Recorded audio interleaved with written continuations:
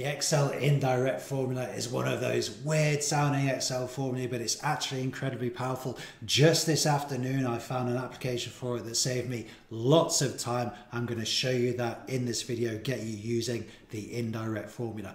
Let's get straight into the download file. Now I've got a list of names here and 4 other sheets in the file. I want to know how many times do each of these names appear on each of these sheets. So fairly straightforward thing to do, and I did it using a Countif formula.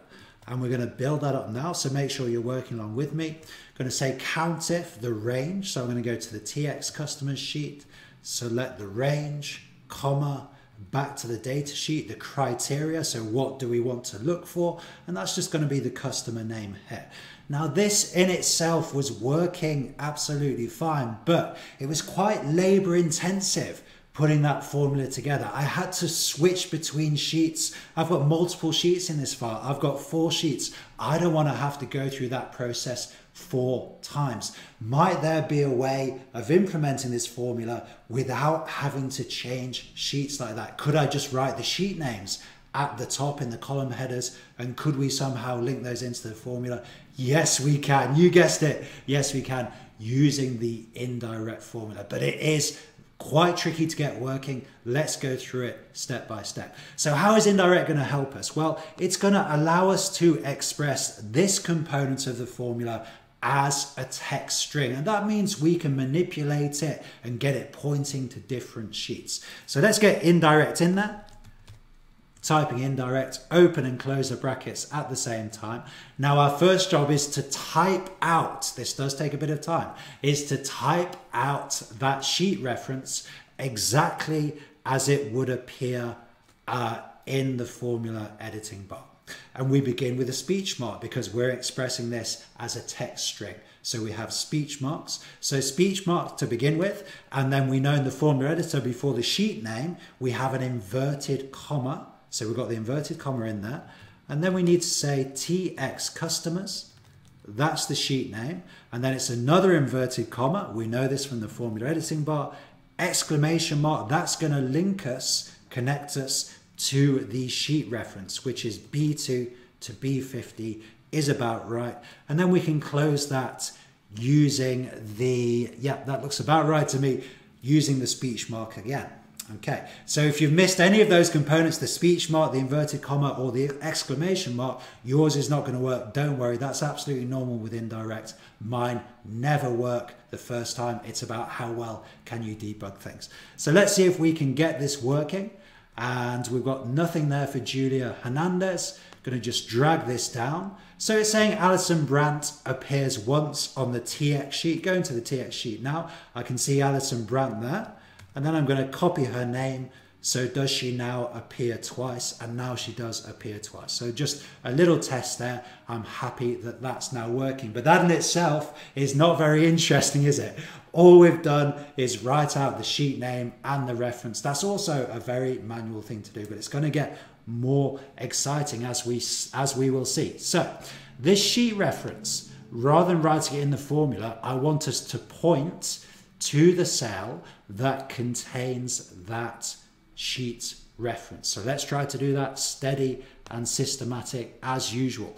To do this, we're going to have to concatenate, sorry to use a long word, concatenate a number of strings. And this is really tricky. You've got to just work through it step by step. Okay, so there, difficult to see this. I'm going to put some spaces in. So there we have 2 speech marks with an inverted comma in. That's what we need to get started. That's going to be a small text string. And we're then going to put the and sign in and connect that little text string we just created to the cell reference there. So that gives us the cell reference. Then we need another and sign, which is going to connect us to the rest of the text string here. Well, it's going to create a second text string. So this looks super tricky to understand. It was tricky to put together. I've done this video, tried to shoot it about 3 times because I didn't quite get this right. But this is what we need. And let's just see if it works first. Let's do a bit of testing. Okay, seems to work. I'm going to drag it up. and then, okay, we've got a problem here. Right, yeah, so this is something that we have to deal with. So when we take this formula down, we can see that we have errors here. So why are we getting those errors? Well, we need to put this is a partial absolute reference to fix that row reference on row 2. So I've just put the cursor in here, hitting the F4 key on the Windows PC. This will fix that reference to row 2. Okay, so I can just drag this down now and drag it up. So we've managed to get rid of those errors. Hooray. And then, okay, so Julia Hernandez is not on the sheet. To test this, I'm just going to copy Julia Hernandez in here. And then what can we see? Yes, we've got a 1 there. So I'm pretty happy that formula's working, but I hope you didn't miss the magic in all of that detail focused stuff. The magic has happened there. We are now referencing this cell here. That's giving us the sheet name. So we've got a sheet name in a cell working in a formula. That could be a game changer for you. It was a game changer for me this afternoon when I was stuck with a long piece of work. It saved me a huge amount of time. Okay, so let's try to complete this piece of work. Let's pull this formula across to NYC. Now, can anybody see the problem that's going to happen when we pull this formula across? You might want to stop the video and think about that. Well, when we pull the formula down, remember we had a problem with this reference here, creating some errors. When we pull the formula across, we've got to make sure that this reference here, that's looking at the customer name there, this reference here also needs a partial absolute reference, this time fixing the column, which means no matter how far we go across, we're still going to look at the same column. So I've got a partial absolute reference there. I'm going to just autofill down and then drag across. And it's telling me Julia appears once on the NYC sheet. I'm going to go to the NYC sheet. I can see Julia at the top there. Put Julia in again. And does she now appear twice? And she now appears twice. So we're testing as we go along. And then let's just bring this down, autofill down. You can double click, of course. What do we need to do to complete this task? Well, we've got 2 more sheets here, AZ customers and MO customers. So I'm just going to copy these headers across and then amend them.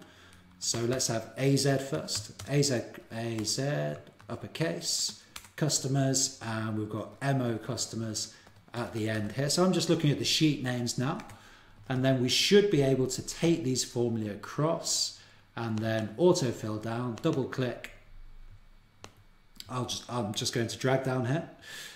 There we go. Okay, so we can check, yes, just hitting the F2 key here. Are those references accurate? We've got 2 partial absolute references and they do seem to be accurate. So Julia Hernandez, not currently on the MO sheet. So if I just go to the MO sheet here, put Julia in, Control V, and then go back, I can see she's now on the MO sheet there. So that's how to get indirect working for you. So it has this game-changing capability, being able, in this case, to put a sheet name in a cell, get it working with a formula. It's going to save you so much time. Let me know in the comments how you get on. I'll see you in another video on the channel.